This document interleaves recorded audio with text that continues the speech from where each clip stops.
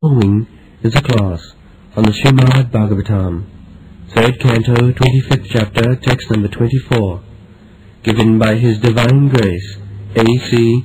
Bhaktivedanta Swami Prabhupada, recorded on November 24th, 1974, in Bombay, India. O my mother, O virtuous lady, these are the qualities of great devotees who are freed from all attachment. You must seek attachment unto such holy men, for this counteracts the pernicious effects of material attachment.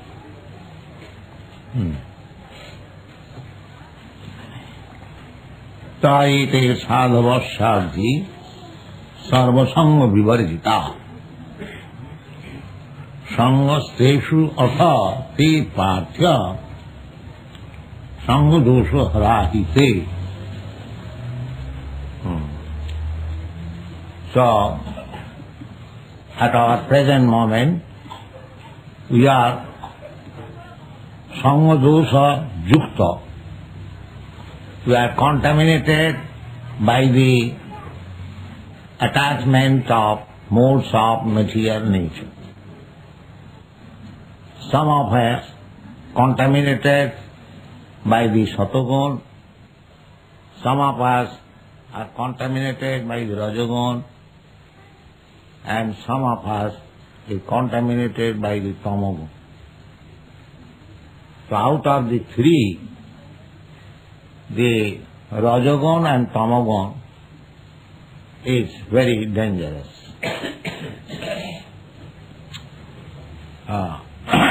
Rajastamo bhava. Rajagun and tamagun means kamalobha dayasya. To be contaminated by lusty desires and greediness. So, one has to overcome, in the beginning, at least, the contamination by Rajagun and Tamo. At the present moment, especially in these days, the contamination of Tamagun is very prominent, and little Rajagun also, but Satagun is practically nil in this age, Kali Yuga. It is said in the Shastra that Satagun will be practically nil, Rajasthan. And the aim of life is to become free from all the contaminations, even Satagun contamination. This has been explained in the Bhagavad Gita very nicely in the 14th chapter, how to become not contaminated, disinfected. So, here Kapil Dev advises that, Mother, if you want to be disinfected, uncontaminated by this material nature, then you associate with sadhu. That was the beginning.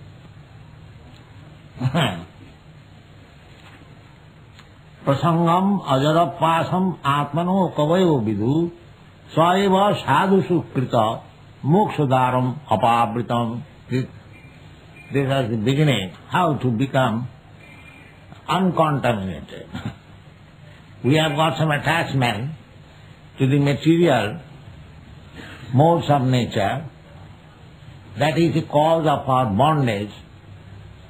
Now, if we want to be free from this bondage, uncontaminated, then the same attachment should be transferred to the sadhu.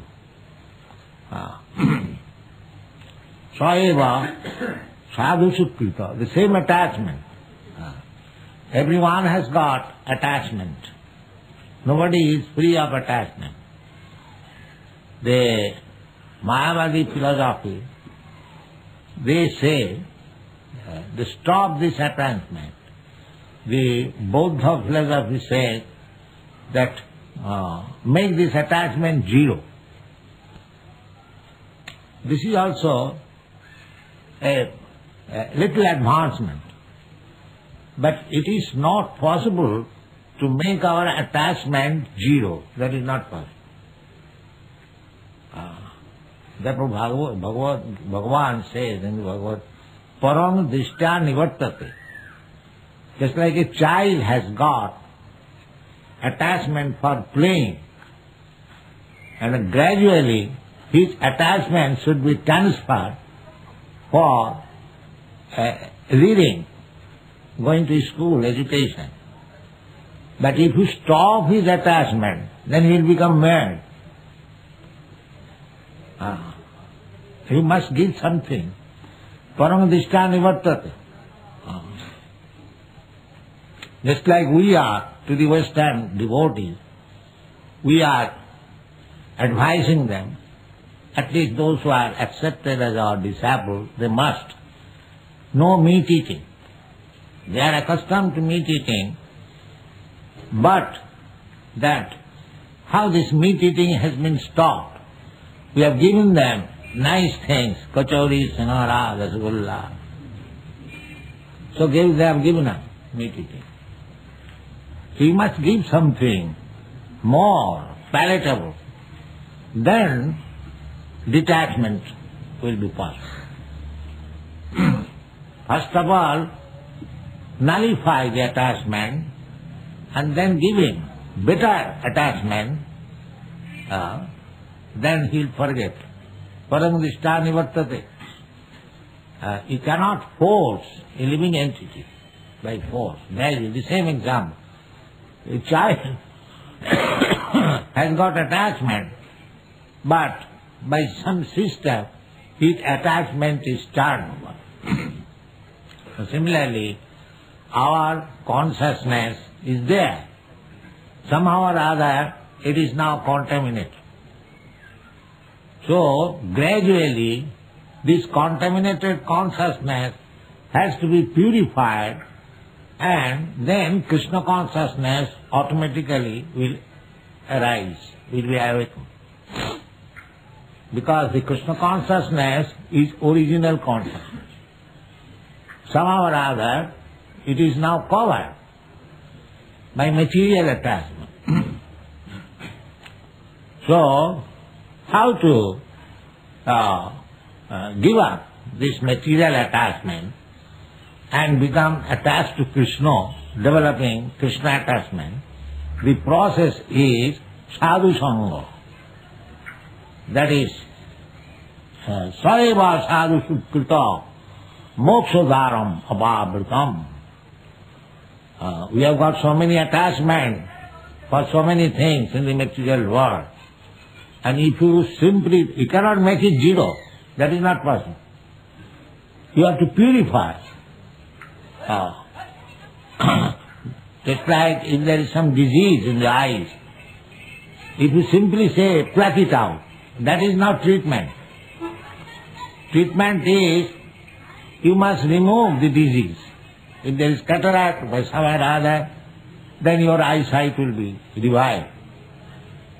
Similarly, we have got desires. We have got kam, krodh, lobh, moha, matsarya. These are there. But you have to divert these things for Krishna's service. Kam, Krishna Karpatmani. Just like we have got very much attachment for doing business, for earning money and become very happy. So, Krishna says, yes, you can do business, there is no harm, but you give me the result. Jat karosi, jat juhosi, jat asnasi, jat tapasyasi, Gurusyatat madarpanam. He does not say that you have to do something particular. Of course, bhakti is but one who is not accepting bhakti card immediately. To him Krishna says, all right, never mind. Whatever you do, that's all right. Jat karosi. It does not say that do this. Jat karosi, jat juhosi, jat asnasi. Try to give it to me. That is the beginning of Bhakti Yoga. If you do business and you earn money and spend it for Krishna consciousness, that is also bhakti. That is also bhakti. Just like vivid example is Arjuna. Arjuna is a fighter, and by fighting he became a devotee. Not by chanting Hare Krishna, but by fighting. Krishna advised him to fight. He was rather, because he was a Vaishnava, he was not willing to fight, to kill. Vaishnava does not like to kill. But if there is necessity, that's why Arjuna had to kill. That is by the order of Krishna, not by his own will. By his own will, Arjuna did not like to kill, to fight. That is Vaishnava's natural instinct. He does not wish to do harm or to kill anybody. But when a Vaishnava knows that Krishna wants it, he doesn't care for his own consideration. Never mind. That is practical example, Krishna. So similarly, sakarmana tamabharcha. Everyone has got some particular duty, occupation. If by executing your occupational duty, you worship Krishna, then your life is perfect. That is the instruction given in Srimad Bhagavatam, Naimisharanya. Dijashreshta varnasama vibhagas sanusthitasya dharmasya samsiddhi haritosanam atap punghi dijashreshta. Punghi by person. Everyone is engaged in some occupational duty. Formerly it was the varnashram, Brahman, Kshatriya, Vaishya, Shudra, and Brahmachari, Grihastha, Vanaprastha, Sannyasi. Everyone has got some particular duty according to his position. Now, the different occupational duties have expanded. It doesn't matter if you are engineer, if you are medical man, if you are something else, it doesn't matter. Sakarmana tamabharcha. But try to serve Krishna by the result of your work. That is bhakti. That we have to learn. Our Krishna consciousness movement does not mean that we are going to stop all activities. No, this is not our mission. You be engaged in your activities, but don't forget Krishna. This is our mission. Be always Krishna conscious. Therefore Krishna says, how to become Krishna conscious? Jat karosi, whatever you do, kurushatad madarpanam. The result you give me. Then it will be Krishna consciousness. We always think that we are doing for Krishna. Of course, by the order of Krishna, by his representative, not whimsical. If you do something nonsense, and if you think that I am doing for Krishna, that will not be accepted. It must be verified by the acceptance of Krishna and Krishna's representative. Arjuna did not fight without Krishna's order. Therefore he must receive the order. If we say that we do not find Krishna as ladies, then Krishna's representative. That is sadhu. The Krishna's representative is sadhu. Therefore, Kapil Dev is advising herewith that you, mother, you associate with sadhus. Ete sadhava. He has described the symptoms of sadhu. By the last 3-4 slokas, he had described what is the symptom. Everything should be accepted by the symptom, characteristic. Not that anyone will come, I am a sadhu. No. We must know by the characteristic of sadhu. That has been described. Similarly, incarnation of God. Not that anyone will come and say, I am incarnation of God. That will not be accepted. We have to see the characteristics of God as they are stated in the Shastra. Then we can accept somebody as God by uncommon quality.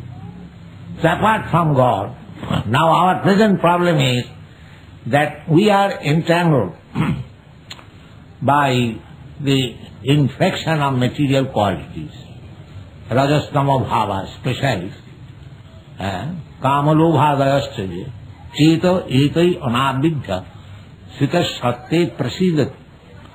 We have to conquer over the quality, the infection of quality of rajastama, and then we have to situate ourselves in Satagun. Then we are in the safe position. And if we do not allow to be infected again by the Rajagun and Tamagun, if we keep ourselves purely in Satagun, that is called Shuddha Satta, simply purified Satagun, then we will be able to understand what is Krishna, what is God. So, not only we have to acquire the qualities of Satagun, Satta, Sama, Saucha, Arjava, Titikya, Jnanam, Vijnanam, Astikam, Brahma Karma, Sadha. These are the characteristics of Satagun. Truthful, so much so truthful that as they are stated by commentators, that even an enemy asks some secret from you, you can say, suppose a thief has come, now what you have got in your box? So if you say, I have got so many thousands of rupees or hundreds, a truthfulness should be like that. Even to an enemy, it should be disclosed. That is called truthfulness. Sattva, Sama, Dhamma, Saucha, cleanliness, then controlling the mind, controlling the senses, simplicity, very simple in behavior, arjava, titikha, tolerance, and full knowledge, vijnanam, practical application of knowledge, asrikam, full faith in Vedic literature and in God. These are the qualifications of Satagun. So, everything can be attained very nicely and easily simply by this sadhu sangha. Sadhu sangha. That we repeatedly say that we are trying to create some sadhu so that in different parts of the world they will preach Krishna consciousness and people will be able to associate with them and they will become purified. This is Krishna consciousness. That sadhu sangha, it is very essential. People are suffering on account of being contaminated by the tamagun and rajagun, becoming entangled simply by lusty desires. Always, just like cats and dogs. So, they are becoming more and more entangled. Unfortunately, they do not know that there is life after death, but they do not know what kind of life is going to happen next after death. They are blind, andha dathan vairupaniya. The leaders are also blind. They do not know what is the aim of life, what is the future of life, and they are leading them. They are also blind, especially in this age. The human society is in great danger. They do not care what is next, but there is next life. We get it information from Krishna. Tatha dehantara prapti. Dehantara prapti there is. How you can deny it? The authority says. And we have got experience also. We are having dehantara from babyhood to childhood, from childhood to boyhood, from boyhood to youthhood. In this way, we have changed so many bodies. Dehanta. This is called Dehanta. Similarly, after death there will be Dehanta. It is very reasonable, but people do not believe it. So this is our position, and the human life is the opportunity to stop this Dehanta. To stop this Dehanta, that is the main business. And how it can be done? Simply by understanding Krishna. And how you can understand Krishna? Simply by association of the devotees. Yes. It is not very difficult. Ado sadhya tato sadhu sangha. Rupa Goswami says. If you get some faith, now I shall become free from this material attachment, then, as it is advised here, Saiva sadhu sukrita, the attachment which have got for material enjoyment, similar attachment should be for the sadhu. That's all. Suppose I want to drink, as I become mad without getting any drinking, similarly, when you become mad without sadhu sangha, then you are liberated. You have to simply divert the attachment. Not to speak of drinking. Even those who are smokers, if he cannot smoke for 1 hour, his throat becomes dried. Give me bidi, give me bidi. So as you have got attachment for the bidi, similar attachment for sadhu will be our liberation. Tatkita sadhusu, that is to be learned. That you can learn with sadhu sangha. If you mix with the sadhus, therefore our mission is, if we can create some sadhu, and they distribute themselves all over the world, as Chaitanya Mahaprabhu says, Prithivite ache jato nagaradi gram, sarvatra prachar hoibe modna. He wants that in every village, every town of the whole world, there may be a center of Krishna consciousness, so that people will take advantage of it, and they will also become sadhu. This is the mission of Krishna consciousness. So, the sadhus have been described in different ways. Titikshava karunika suhida sarvadeshnam ajato satrava shanta sadhava sadhubhusana. We have discussed this verses. A sadhu, because everything you want to learn, you have to take some penance voluntarily. So, we have to give up something in the beginning, just like we advise. No illicit sex, no intoxication, even up to smoking bidi and taking tea.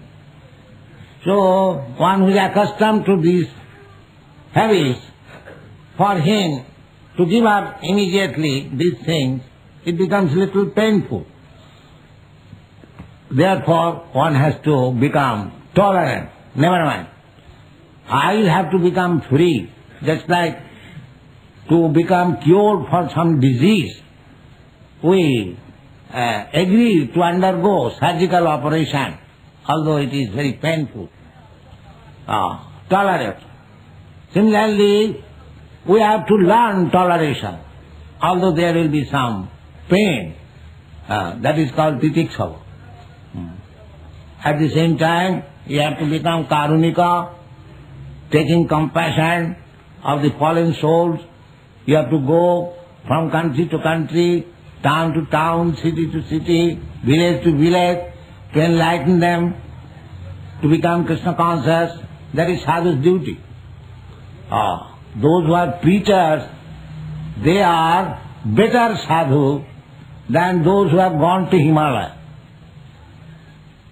The sadhus who have gone to Himalaya for his personal benefit, that is also good. But those sadhus who are preaching and facing so many difficulties, so many opposing elements, they are better sadhu. They are better sadhu. They are fighting for Krishna's sake. So karunika, because they are more compassionate. One sadhu has gone to Himalaya, sitting there in a secluded place, not to be bothered by any asadhu. That is also nice, but that is personal interest. But those sadhus are not gone to Himalaya, but have left Vrindavan, easy life, and gone to fight to the world. They are better sadhu. That is the opinion of Krishna. Joy emang paramang guhyam mad bhakti shobhidasut nachatasmat manusyeshu kasit me priyakrittama. Those who are preaching the message of Bhagavad Gita, facing many opposing elements, many difficulties, Krishna says, nachatasmat manusyeshu kasit me priyakrittama. Nobody is dearer than him. So, if you want to become very quickly under the recognition of Krishna, then every one of you become a preacher of Krishna consciousness. So such important movement we should take very seriously and try to spread it all worldwide. That will be the best service to the human society. Thank you very much.